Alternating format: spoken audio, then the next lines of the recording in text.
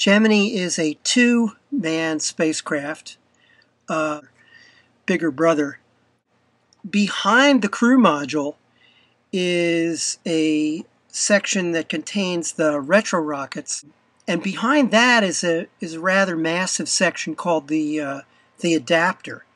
And the word adapter refers to the fact that together with the retro module, you can see that they're kind of expanding in a kind of a sort of a truncated cone.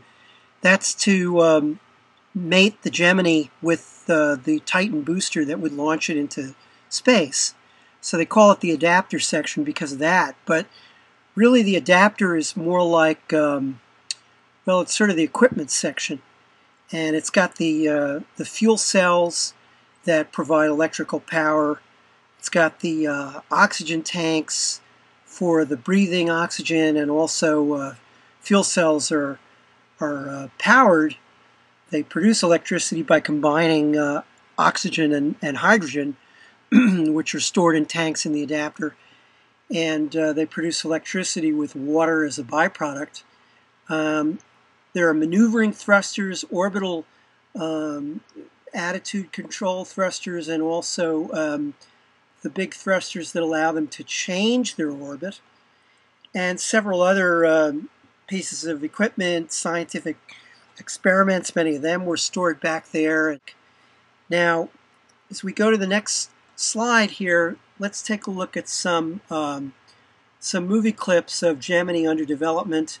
This is the factory floor at the McDonnell Douglas plant in St. Louis, where the Gemini spacecraft were built. Here's the ring of thrusters for re-entry. You can see them bringing over the section for the parachutes. Here are the retro rockets being fitted in its own individual section. Here's a pretty much completed Gemini spacecraft being transported to a test stand. And now here are two astronauts, or two engineers in spacesuits, in a mock-up of the Gemini capsule. And you can see it's a pretty cramped environment. It really, in fact, it's got less space, slightly less space per person than Mercury. But they had to keep the weight of the spacecraft under control because it had to be carried by this Titan missile. Now, this is a Titan II missile. This is an adaptation for Gemini of the ICBM that was the follow-on to Atlas. One of the drawbacks of Atlas as an ICBM was that it used cryogenic propellants, that is to say, super cold liquid oxygen, of course in combination with kerosene. But that meant that the Atlas could not be kept ready at a moment's notice for launch in the event of an enemy attack. The military needed to develop an ICBM that could be stored, fully fueled, and launched at a moment's notice. And that became the Titan. That was the first one that could be stored all over the country in buried silos. And the thing that made it storable was a different kind of fuel, different kinds of propellants called hypergolic propellants. And these were substances that you could store at room temperature, and you could combine them, and they would ignite on contact. And that's what the Titan used in its engines. Had quite a bit more power than the Atlas, and measured, as you can see on the left there, with a Gemini spacecraft, it would measure 109 feet. So it's quite a sizable rocket. It was a two-stage rocket. Let's take a look at some movie film. This is a Titan II ICBM lifting off on a test. And you can see the distinctive shock patterns in the flame. This is how the engines of the Titan would swivel to steer the vehicle.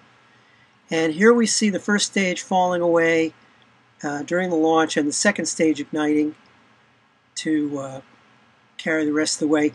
Here is a Gemini Titan with different markings. Here's a test flight of the Gemini Titan, unmanned, of course. which proved that the system was ready to launch people. And so we were building up in very methodical steps towards launching the first astronauts aboard Gemini. And that first manned Gemini flight was scheduled for the first months of 1965. However, before Gemini could even get off the ground with astronauts, the Soviets scored another first and upstaged Gemini. On October 12th of 1964, they launched a spacecraft that they called Voskhod. Voskhod is the Russian word for sunrise. And Voskhod 1, we were told, was carrying not one cosmonaut, not even two like Gemini would, but 3 cosmonauts in orbit for a day before they landed back in the Soviet Union. And of course, we in the West had no idea of the details of Voskhod. We were only left to speculate. Everybody assumed it must be a very massive ship to carry 30 people. It was only many years later that details began to come out that in fact Voskhod was a converted Vostok.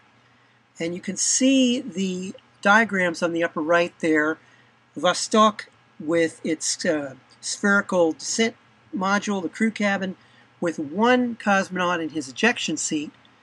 And on the right, the same cabin had been refitted. They took away the ejection seat because that was took up too much space and too much weight. They gave the 3 cosmonauts relatively lightweight couches, arranged very cramped in that spherical descent module. You can see it's basically the same vehicle. You can see the instrument panel on the lower right. There's a photo of the actual Voskhod 1 spacecraft that's on display at a museum in Moscow. You can see in the back there the porthole in the instrument panel that in Vostok the cosmonaut would have been facing. But in this case it was off to the side, and on the upper left there you can see a pre-flight photo of the 3 astronauts as they would be during the flight.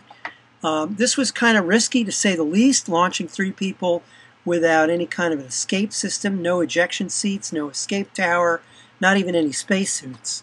And of course, again, we in the West were unaware of these risks, and it was yet another Soviet space spectacular that was the first multi-person space flight in several months before Gemini could even launch 2 astronauts.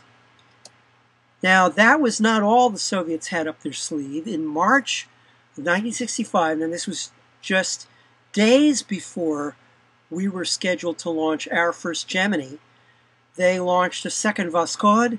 This carried 2 cosmonauts, Pavel Belyayev and Alexei Leonov, and again, a converted Vostok, this time with spacesuits and an addition of a collapsible, inflatable airlock. You can see Alexei Leonov egressed through that airlock, became the first human to walk in space.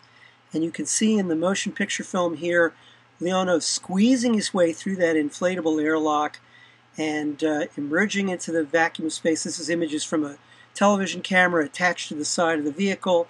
He's got no way of controlling his motion except to grab on to the tether that he's attached to.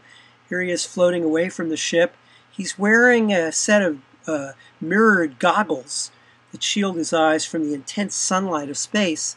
He was only outside for about 10 minutes, and you can see him here. He's just kind of floating around. His suit was very stiff, and he in fact had quite a hard time squeezing back into that inflatable airlock. And the only way he got back inside was to actually let some of the air out of his suit with a valve.